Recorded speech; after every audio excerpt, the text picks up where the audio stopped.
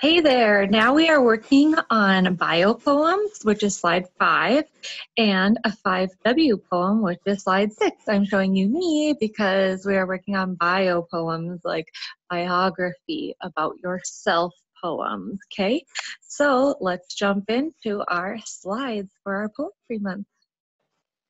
Okay, our first poem for bio poems. Here we go. It says bio poems are poems about a person. You can write a bio poem about yourself or someone else. Bio poems are 10 lines long and follow a specific pattern. They do not rhyme. What? Another poem that doesn't rhyme? That is correct. So line 1 is a first name. So their example, Lucy. Line 2, 4 adjectives. So adjectives describe nouns or people. Okay. So these are things that describe Lucy.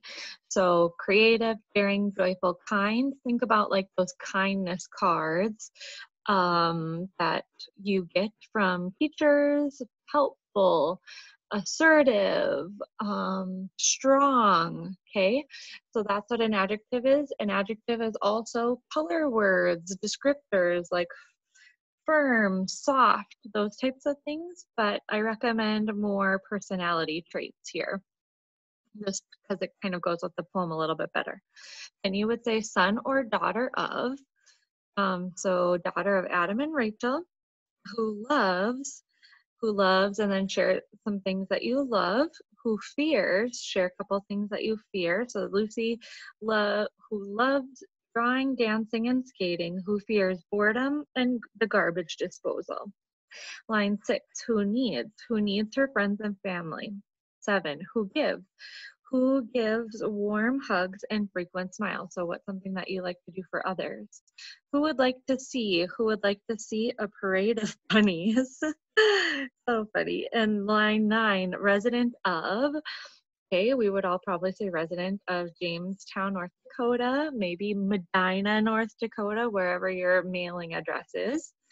And then last name, Lynette. Okay, so let's get started. I'm going to do mine. So it says now try writing your own bio poem. When you are writing your poem, try to think of 2 or 3 different things for the lines that start with the word who. So I'm going to follow that on top or in front of it. So first name, Danica.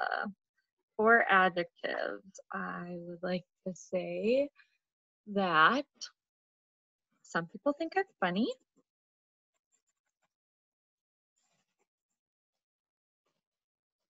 Funny, caring. So I need 2 more, and notice I separate those with commas.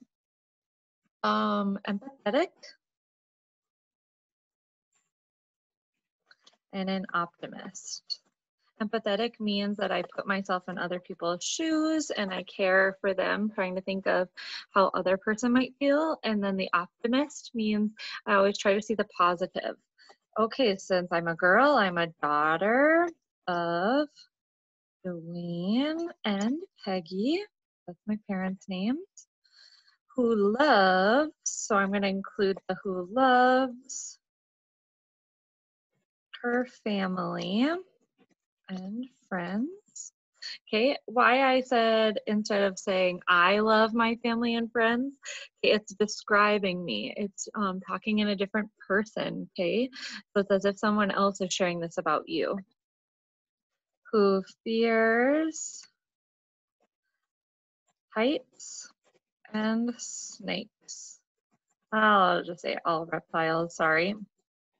Just honest.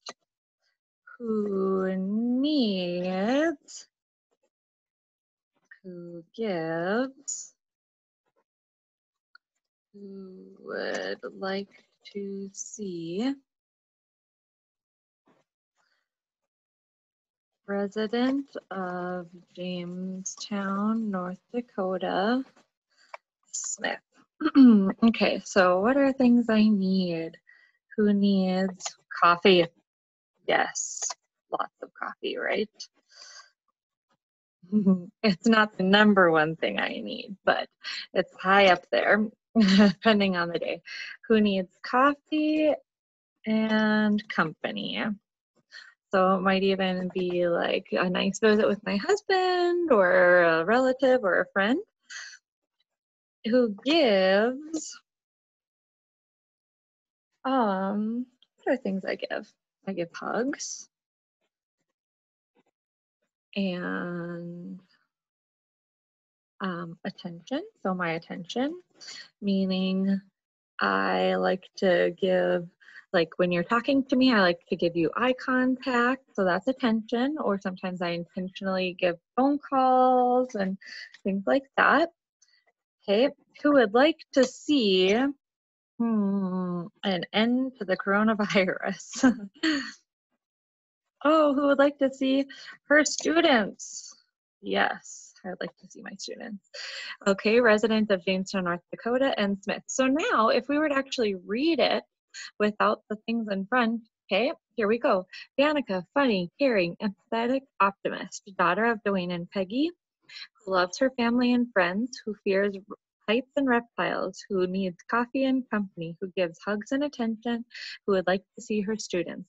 Resident of Jamestown, North Dakota, Smith. That's a bio poem. Now we're moving on to slide 6. Okay, how I got there is in the left corner here. We said 5, and now we see 6. 5W poem tells a story by answering 5 questions that all begin with W. The questions themselves do not appear in the poem, and the poem does not rhyme. Again, it does not rhyme. So who, what, when, where, why? Who or what is this poem about? What is he, she, or it doing? When is this action taking place? Where does it take place? Why does it take place? Little tree frog, sitting so still, in the moonlight, on a branch outside my window, waiting for your breakfast. So it says, try writing about an animal. And then this one, about a person. This one is a group of people or animals. Okay, so I'm just gonna go to this bottom one. Right away, I kind of think of my family at Christmas. Moran Christmas. Oh, Moran family. That's my maiden name. That's my family. So what? Okay, so when we go back up to the top, what is he or she doing? What? I'm going to say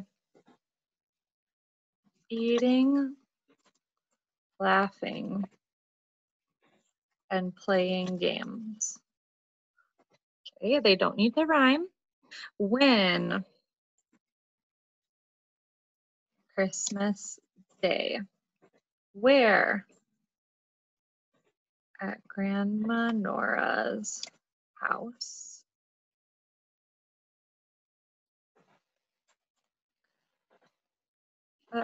That's actually how we call her. We say, hi, Grandma Nora. We don't just say, hi, Grandma. A lot of times our family refers to Grandma Nora as Grandma Nora and not just Grandma. And so that's why I capitalized it. Let's say you say Nana's house. Okay, so at Nana's house, Nana would be capitalized, but maybe you don't have Grandma in there. So heads on. So if you call your grandma Grandma Nora or Grandma Peggy or Grandpa Peggy or Grandpa Paul or whatever it is, sometimes it's capitalized, sometimes it isn't. Why? To celebrate our faith and family. Okay, so now poem is done. Moran family, eating, laughing, and playing games. Christmas Day at Grandma Nora's house. Celebrate, I'm gonna take out R, to celebrate faith and family. Okay, so that poem's done for me. So now you would continue. You could say wolves or whatever. It's up to you. So group of people or group of animals, person, and then the top is animals. Okay, well, I hope you enjoyed this little lesson on poems, and we'll be back for more help soon. Bye, guys.